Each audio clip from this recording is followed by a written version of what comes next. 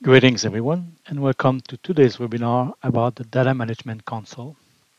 I'm Benoit McNichol, Lead Technology Support Assistant at BMC. First, let's review the disclaimer side.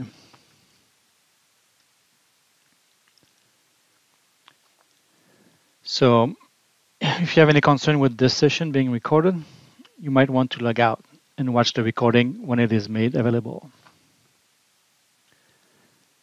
Today's webinar is going to be a live demo where I will do the following. Right? I want to create and run a DMT job. I'll go over important forms, the error management, log files, and after that, after the demo, I'm going to review best practices, common error, easy fix, and a few resources. So without further ado, let's begin. Okay, so to access Data Management Console, from the flyout menu, I select Data Management and Job Console. Oh, I have an error message here. Why is that? So telling me that I need to have my escalation running. I need to check my data management load file path. Let's go see in my system settings. This is it from the application administration console. You can get there. I'm going to correct my file path here because I know this is the one that is incorrect, and I'm going to save that. And I can go back here, click OK, and try to access the console again. Data management, job console. And voila, we can access the console. So before to create a job, right, I need to decide if I come here, it's because I need to load data into ITSM. So under other functions, I have spreadsheets. So if I go under my spreadsheets, and I'm going to use the BMC template. You can create your own custom template, user data. And under BMC template, there's a bunch of spreadsheet. So underneath here, we have spreadsheet for the foundation data, for the process setup, and for transactional. Right? We all know what is foundation data, talking about company, people, support group, and the process setup is about the change management process, approvals, task process, service target. In process setup, and you see I have a model here, I have onboarding. In the foundation, I have also a bunch of onboarding and model data. All the onboarding are to be used with the onboarding data wizard. This is a different webinar. And also the model, but the model data is all best practice or sample data that you can use to, if you don't know, if you want idea, what is being done, you can look at the model data. These spreadsheets are pre-populated. You can modify, you can add to it, but they can be very useful. And then you also have the transactional data, which is really all your CI, asset, computer system, anything of this like. And we have the Express, which is a smaller version, like 4, 5, 6 fields, while for computer system, while the main one will have maybe all the fields available on the computer system form. So for today's demo, I'm going to go into the foundation and download the support group spreadsheet. So I select it and I click on download. So when it is downloaded, I'm going to open one that I have already filled out here. So you get the spreadsheet, and in that spreadsheet, I have columns in green and white. Right? The green one are the required one. There is another column. Sometimes you see it will be an orange. I don't have a sample here, right here. So these orange columns are optional, right? And depending of if you're using some fill, will require that.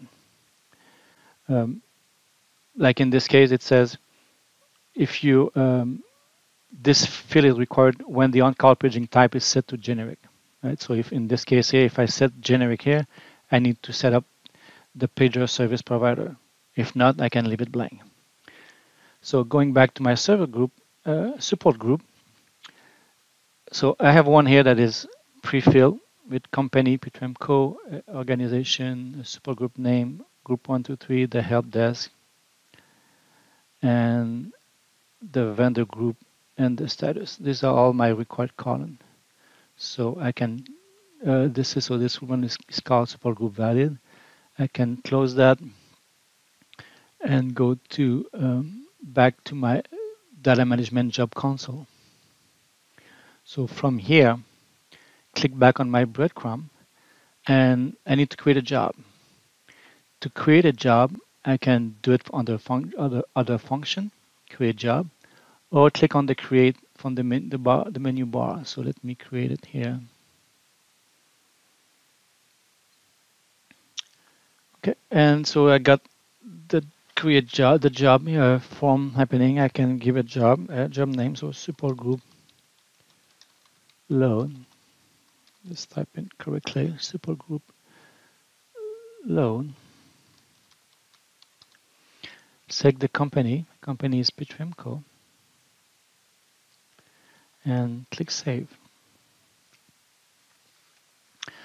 So when I click save, now I need to add steps to it. And my steps, kind of the same way that we had the spreadsheet, I can use the BMC template, I can use custom template, I can add one step at a time, the BMC Express that refer to the CI Express template. But let's do using the BMC template. This is, I would say, 95% of the cases I use BMC template with BMC template for a spreadsheet and BMC template for steps. In this case, the same thing here. I'm going category foundation. I have all the same one, process setup, transactional. I could have custom, but I'm using foundation. And under my foundation, I'm going to sort by name and select support group. Selected. When I select my support group, I can see all the steps being added from the template. We have one load step, and we have all the different validation steps. So in this case, our spreadsheet has 1, 2, 3, 4, 5, 6, 7. So we have 7 tabs here. Then if I look at my validation step, I have 1, 2, 3, 4, 5, 6, and 7. And the same thing for the promote. I will have 7. So there is one validate step and one promote step for every tab that I have in my spreadsheet. However, the load support group has only one load, because the load support group is leveraging the Atrium Carte server to load the data. So if I click on my load step here, I can see the job name on the Atrium integrator name. I see the support group underscore. Sorry, I see support group underscore is selected, and so meaning that this is a Atrium job that will run to load the data. And let's open a parenthesis here to go see what is the job look like in the Spoon Pentaho client. So here is the Spoon Pentaho client that is we use to manage all the job from Atrium integrator server. If I click on File, Open, and so my job name was support underscore group, I have a job in a transformation. So everything in Atrium integrator server will have a job, and a job can call many transformation. In this case, I see this is a transformation. I can open the reference object, which is a transformation. The job also does other step. And again, we have another webinar for for this as well. You can look for I have that in my references if you want to know more about this client that you can use to do integration or import data into Remedy. And so these are all the different track, everything that's happening within the transformation. We talk about, I had 7 tab, we have 7 validation step and 7 promote step. And in the same way here, I will have 7, 1, 2, 3, 4, 5, 6, 7. I have 7 input step to read the data from each of my tab and to load the data into a form in Remedy. The orange icon here shows this is an output job. So if I can open that step, and it's going to show me the form name that is being used, where the data is getting loaded. So here it is. We have the form name is CTM load support group. This is where the data is going to be loaded, and I can see my field mapping. So for this demo, I'm not going to spend more time in the Spoon client. So, and again, there you can look at other webinar for this. So let's close this and going back to data management console. So, so from this step here, I can add the spreadsheet. So we had the support group valid. Click OK. Save. Go back to my job. On the job side, to run this job, now I have a load step that we'll call a Ethereum integrated server job. And to do that, so now to run this whole job, I need to click on the build, click save, and run. When I click on run, it might take a few minutes for the job all the processing to be completed, and then it will run. So then, because doing this here, so during that time there is sequencing records being added to the back. There is variables for the Spoon job. All this takes a few minutes.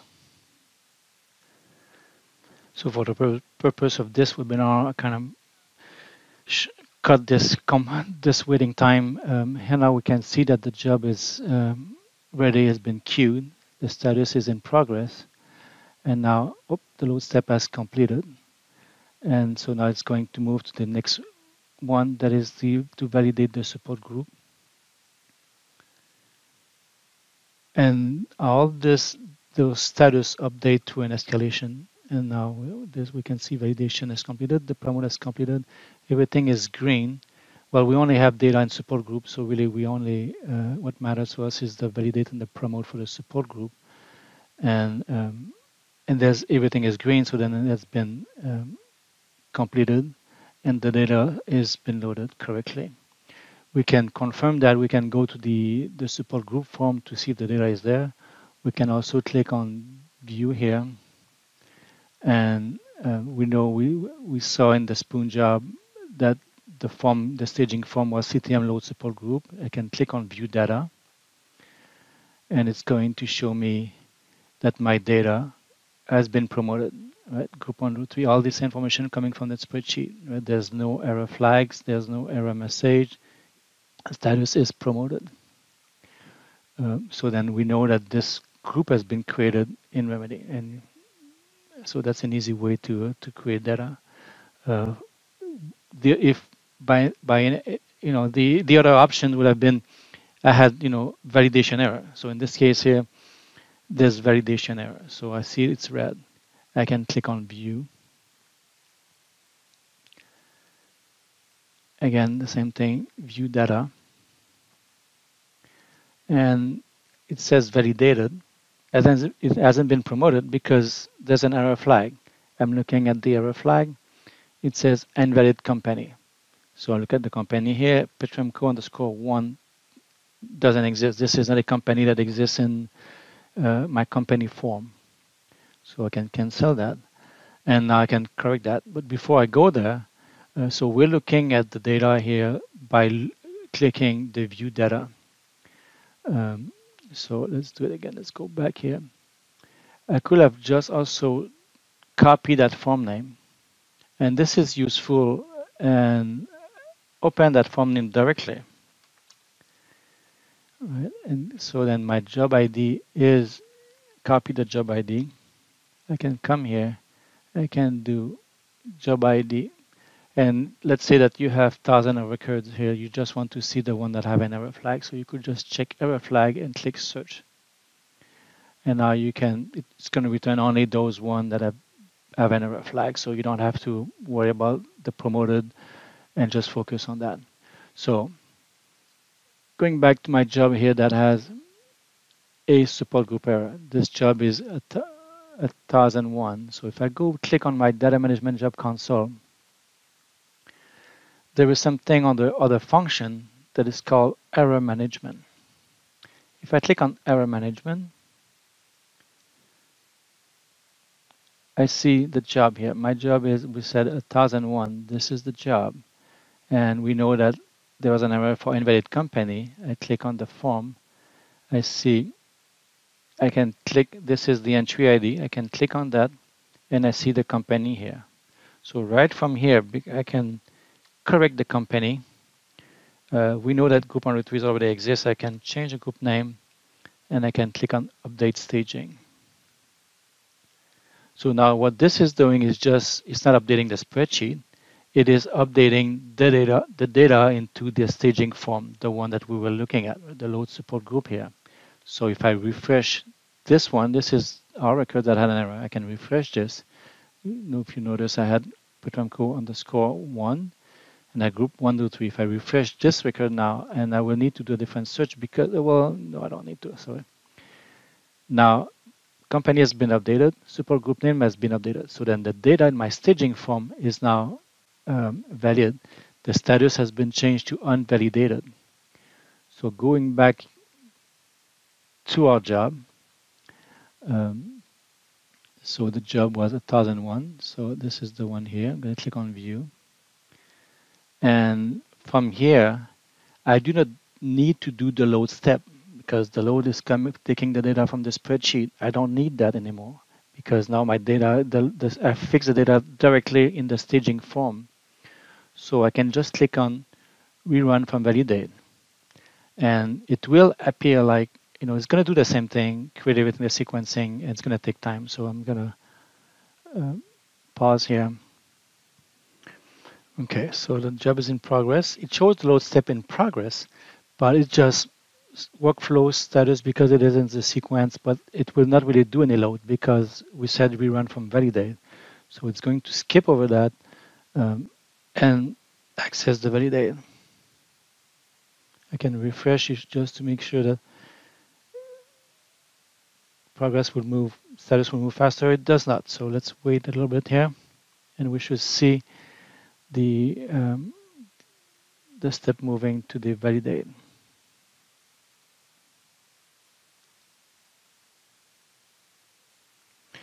So the process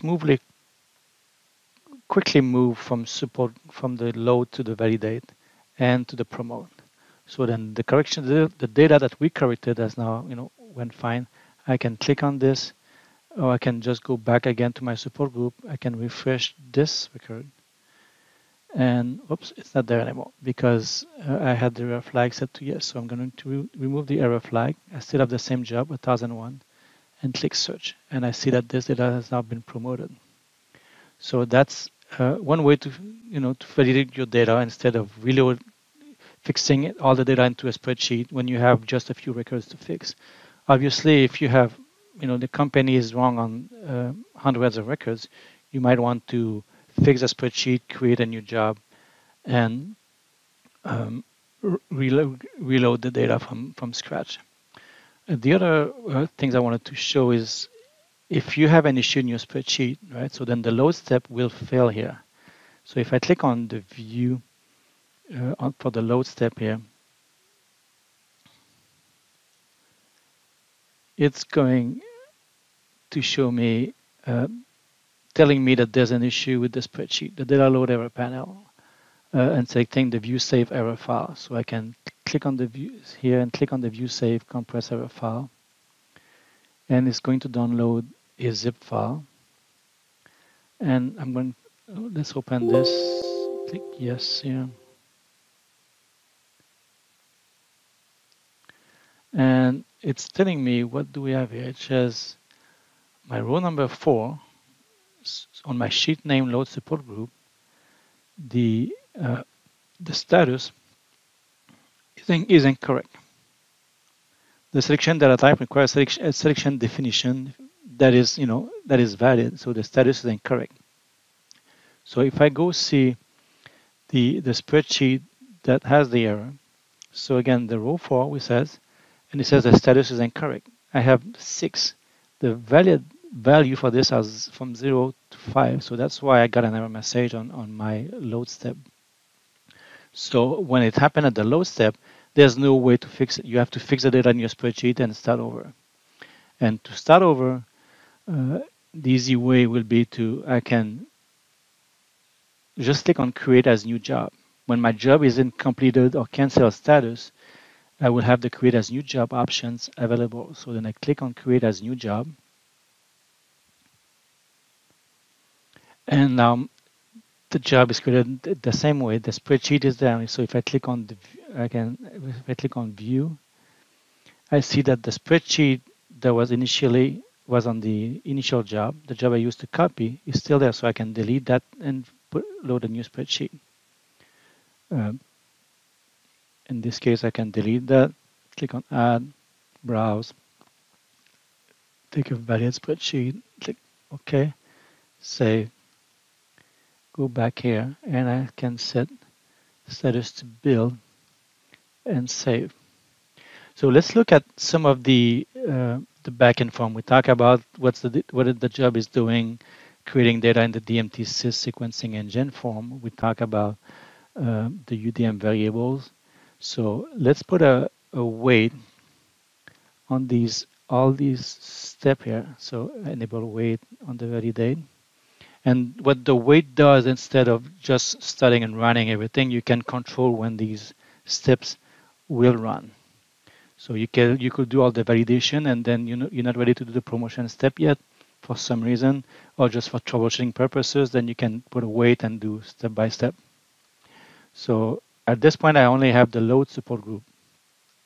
So if I copy my instance ID and I go into a backend form called DMT sys sequencing engine, I have a new search, and I copy my instance ID for the parent job grid, and I search, nothing.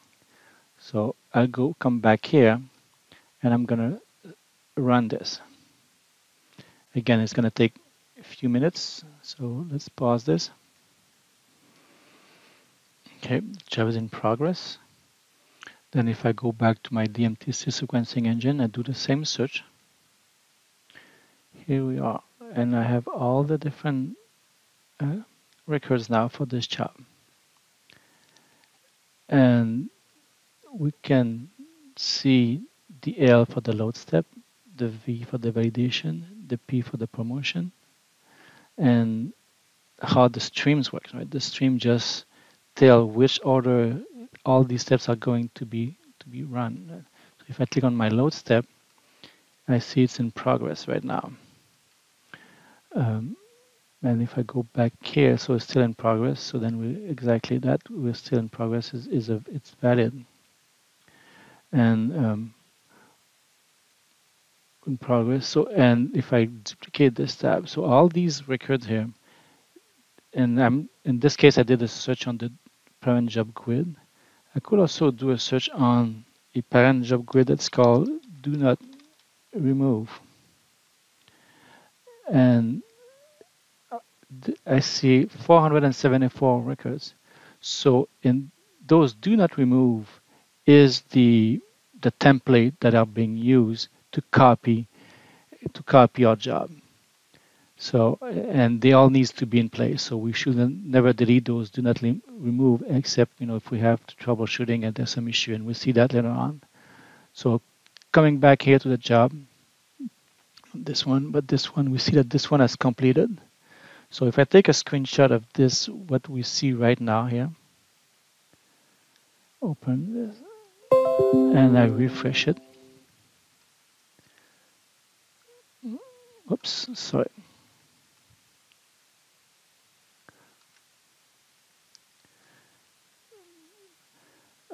I can see, again, my load step has been completed. Now it went to the validate, and that's what I have a CI. So from previously, I had CI only for the load step, and validate the load support group add a stream, still full, all the normal stream. Now that the the the load step completed, it took the L1L, removed it from the stream, and then it ended up only with V48V. And because the stream was equal to the original stream, then it knew that this was the next one to go. So then it made that with a CI. So now if I click on this one, we know that it's completed. I click on this one, now it's in progress. From here, there is the step grid. Now let's go back. Sorry, on the load step, there is a step grid. So if I copy on that step grid and I go to UDM variables and I'll do a search with the variable set name on UDM variables, I see all the variables that were needed for this job, for the H3 integrator job to run. And the one that we know about is the file name that we use to run that job, support group valid name. But there is also the different authentication, if you have anything specific, the company that comes with, the default company, Petremco, the job ID that is used to load the form. So, and some job will have more variables, some will have less variables. Those variables comes from, if we go back to the data management job console, we look under H3 integrated jobs. I select so I can sort by name. I select the support group and I click on variables. These are all the variables that came when I created the job. I see that they are all hidden except for one. It's called AR user. Then if I go into my job, I click on view. I see on the variables AR user is a variables, and I can update that because it is exposed and open to all. So that's how sequencing engine works. There is also a few other forms like the CI events when the job, and in this case, even if I search, there's nothing because the job completed fine or hasn't run, the validate step hasn't run yet. But then if I look for the prefix of DLD or the full, I'll have that in the slide later on for the full variable name, the event type name. But in here, there's always good information. If the job is stuck in progress status, you can come here and see what's happening. Is there an error code of some sort? We're also talking about the DMT thread manager. And this form will have, most of the time, the system are configured to have 6 threads to do the validation and the load step. And we talk about the start request and the end request ID to see progress. This is not really, there's really nothing, no troubleshoot. It just gives you a good, view about what's happening. If there's no job running, then this form should always be empty. When, it's always good if you have all your jobs are done, completed, and you still have data here, you might want to delete everything that you see here. The same way that in DMT sys sequencing engine, I did a show on the do not remove, but if I were to do a search on, do an advanced search using the parent grid is not equal to do not remove, assuming that all your job have completed, then I should not see anything in here. And I see here that since I have only one job running, that's the one that I put a hold on. Right? I should only have the sequence for this job only. And if I were to cancel that job, right, and then these are the records for the job I just canceled. If I refresh that, they're all gone. But then if I come here on, this is the search I did for the parent grid not equal to do not remove, I refresh that, I still have 30. But I know that I don't have any job running at this point. So I should just I can safely click select and delete because I don't have any job running.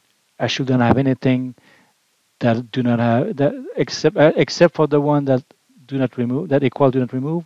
Everything that does not equal do not remove can be removed. So that's pretty much how DMT works. And some of the form. One of the form that could be of interest is the UDM wrap password. So depending of how this is really used by the spoon job, and depending on how you host, what you have for host, you will want to have always your host name here. This is where it comes to figure out the password that it has to use to run Ethereum. So for SaaS customer, if you have a gateway and your gateway is running on a server that is XXX, then XXX has to be here. Even though XXX is not an AR server, if you're using that to connect when you're running the spoon job on your desktop, then you need to have an entry for that job here. If you're running the gateway on your desktop, then the default local host IP should be here. 127.0.0.1 should be here. And there's many cases we get because of that. So always have the host name that you're using for your spoon connection in here. So that's pretty much it, what I had to go for the demo. Now I'd like to go back to the presentation and talk about a few, review the form list that we first look at, right? So we all talk at system settings, the CI events. We didn't look at schedule manager, but if you will have scheduled your job, that information will be in the schedule manager. We talk about the sys sequencing engine. UDM config, we didn't look at it either, but it is where the default AR card, the Ethereum integrator Carte server will be configured. We look at UDM wrap password. Those form UDM execution status is really for the status of your spoon job. Execution instance is where the instance of the spoon job is created. We did look at UDM variables. The permission info we didn't look at it, but this is where it's gonna by default it will be. This is where the spoon job on which Ethereum integrator server it will run. So you might have one. You might pick server 2 instead of server 1. Let's say that server 1 is the default. And we briefly talk also about the thread manager. But I put the list here so you can refer to it, and you can, when you run your job, if you need any form to look at, there's a few forms that you can consult. In the logs that we are using, every time the spoon job runs, it will have entry in the AR Carte.logs, and the AR Java plugin.logs might have some error message in there for the execution instance. But all the time you should see a begin and a finish line in the AR Carte.logs. So, and that's part of the troubleshooting that I will share later on. And if there's any issue during the validation, the promotion, and even sometimes the load step, you will want the API filter SQL logs. So some of the common error and easy fix that we see here, and a lot of that information is available online. But just quickly here, looking at if the load step doesn't run, right? To me, when the load step, people say it's stuck in progress. It appears stuck in progress, but is it really stuck in progress? So then we need to confirm did the jobs run? And that's why I will go to the AR Carte.logs, and I will look for the start of the job execution and the job execution finish. When I see that, tell me, okay, the job ran. So then there's no issue with the load step per se. It's just a workflow. The status says in progress, but it is not. It should be completed. And then if the status has been completed, it's because most likely the escalation are not running. And I'll share that just on the next slide, what to do in that case. But that's my first thing, to check if the job completed. And then if I don't see in the Carte logs, if I don't see the start of the finish of the job, maybe I will have another error message. right? And that could be that the first one on the cannot establish a network connection to the AR server, system server, could be a Java heap space issue. And it could be that did not find the media application service password for the server. And again, that last one is what I was talking earlier on the UDM wrap password, where you will want the host name to be in the UDM wrap password and not the server name. You're looking for the host name, right? Because it's going to say, if you're using on your gateway, you might be, my 127.0 server will be 127.0.0.1, and in UDM wrap password on server X, right? So then you want to have the host name that is in UDM wrap password. Java heap space, it's an issue with the UDI server, so you will need to add memories to it because your job is a very large job. If you're loading computer or things like that, you might need to have more memories, like 2-3 gigs of memory on your DI server. By default, it comes with usually 1 gig. If you are a SaaS customer, please raise a support case and we'll take care of that. And the first one also sometimes is just, again, if you're using gateway or you want to mangat refresh, maybe the spoon job, the connection used in the spoon job doesn't have the correct host name, right? So then you might want to review that and check you have the correct host name to connect. If there's nothing in the Carter server, then let's go to the AR Java plugin logs, right? The AR Java plugin logs will have one of these two error messages. The first one, you have to make sure that the job name that is in your load step exists, right? So then open your Spoon client and do check that the job name exists and is in the correct folder. The second one, the invalid execution instance, it could be that you got your non-prod environment refresh from prod, and then there is all execution instance. So then just open the UDM execution instance form and delete all the entries from that form for that job or for everything. If it is a refresh, right? It's pretty. The next time the job is going to run, it's going to recreate an entry here, so it is safe to do that. As I talked earlier, it could be also if it is the job ran, but it's still so in progress, because maybe the escalation are disabled, right? So make sure your escalation are running.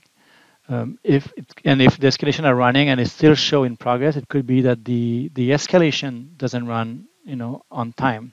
So make sure that that escalation is set to run on time, and as to be sure when doing that, then you just have to set a pull number for it. And last, like I said, let's go to CAI events forms and look for the DLD out create. You might find something interesting there, right? You might find that the server might give you an error message on the server, maybe give you a timeout error, right? A 92 or a 93 error. And this CAI events is good also on the validation and the promotion step. So always it's a good place to go see for information. And again, and this is what I was saying, for the validate and promote step, that's pretty much where you have to go. And if there's nothing in the CI events, well, you might need to rerun these steps with the API filter SQL logs enable to really get the right information. What's the information and what's causing this issue? And there is an escalation on these steps. If there's nothing in the CI events, the logs is fine. There is that escalation here, the job stall check. That also should run on its own pool and just going to keep track of the records in the DMT sys sequencing engine and make sure that things are processing correctly, and may have some maintenance and complete a step that should have been completed. And last, if there's really nothing that works and the steps are, it doesn't complete, right? You have validation step, but nothing is happening, it's still in progress. You might have, the records in this DMT sys sequencing engine might be missing the correct stream. So for some reason, it happens, and don't know why. You might need to, like we look at those records that are the do not remove, then this may be the issue, right? All the records that do not remove might be missing something. We might be missing one of those records. So to be safe, we can just recreate those, right? And to do that, then let's do a search on that form, the sys-sequencing engine form for the parent job GUID equal do not remove. Take a note of the counts of because how many you find, and then select all and delete everything. Then you go to the next form, the DMT sys staging form dependency, and you click on the rebuild sequence table. Make sure that all your logs are disabled when you do that, right? And this is the first step, right? All the logs should be disabled because it's going to take some time to get done. And then when this is done, you can go back to the DMT sequencing engine, do a search on the do not remove. You need to have at a minimum the same number of records you had before, and maybe you would get more, right? And if you get more, it's because there was some missing, and then that may be your issue. You might have solved your issue here. Then this is pretty much these are the common error that we see. There's many errors we can get with data management console, but these are really the one that we always run by. Best practices when you run with DMT. Like I said earlier, if a job failed in the load step, there's no choice. You have to cancel it and start over. When you download the timesheet, always, sometime when you upgrade version, make sure you don't use a spreadsheet from a previous version. Download the new spreadsheet from with that the version that you have right now, and fill all the required mention, field required them in the spreadsheet, right? Key for that. Clean up the UDM variables. I've never done that myself. I know it's recommended, but I've never had to do that.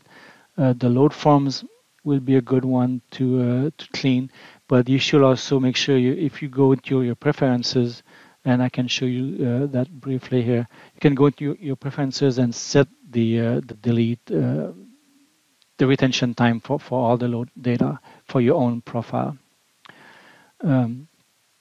If when you're loading a large amount of data, and we're talking about over 10,000, you might want to break that into chunks, but I've seen no issue with 10, 20,000, but 10,000 is a good number.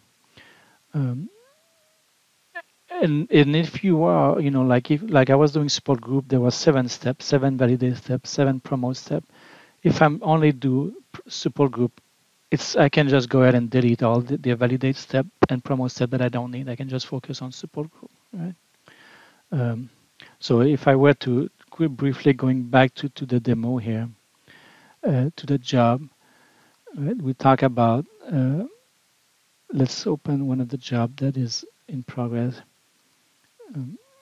I just need the support group here. So I can come here and I can, well, it's too late here, sorry, in this case, but I could just delete that before I do the promote, okay? And the other thing I wanted to, there's a few things I want to share here. So you can go into your application preferences.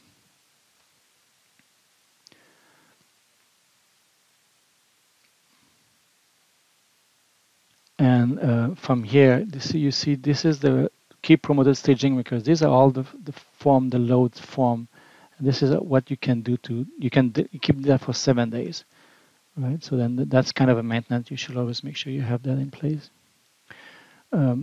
One last thing is that often we see the create date here, and mainly when you have a scheduled job, the scheduled job will show the create date of when my job ran today, and it's going to create a new job for tomorrow. So I will have a create date of today, but that job will really run only tomorrow. So if I want to see the job that ran today, the best way to do that, don't look at that create date. It's very confusing, right? You have to click on the date system and look at the run start time. I can come here and say, give me everything that ran today. Right? In this case, because it's my demo site, everything that I created today ran today. But again, if I had a job schedule yesterday, then the create date will have been yesterday, but the run start will be today. So you really want to use that run start time here to do your search and make sure what you ran today. Okay. So in summary here, what we talk about today, right? We look at how to create a DMT job. We ran the job. We look at the forms. We had the application preferences that we just looked at. We look at the error management console. We look at how we get the spreadsheet and loading the data. And we briefly talk about the logs file. So hope you find that useful. And at the end here, I have a few side resources. The first one is really the documentation site where there's a wealth of information about troubleshooting data management and for the load step, the promote step, and all that. I can, if we go there on that first link here, we'll have, right, this is where it is. This is the link, troubleshooting data management. And you can sort of data load, the validation, the promote, and each one of those, when you go to the validation, has a bunch of information, and all of the same thing for the promotion and the data load step. So a very good place to go. And a few K for other issue we see. And the last one is really if you want to know more about the Atrium Integrator Spoon client, this is another webinar that we offered where they discuss the Atrium Integrator client. From that note, I think that's all I have. Hope you enjoy and have a good rest of the day. Thank you.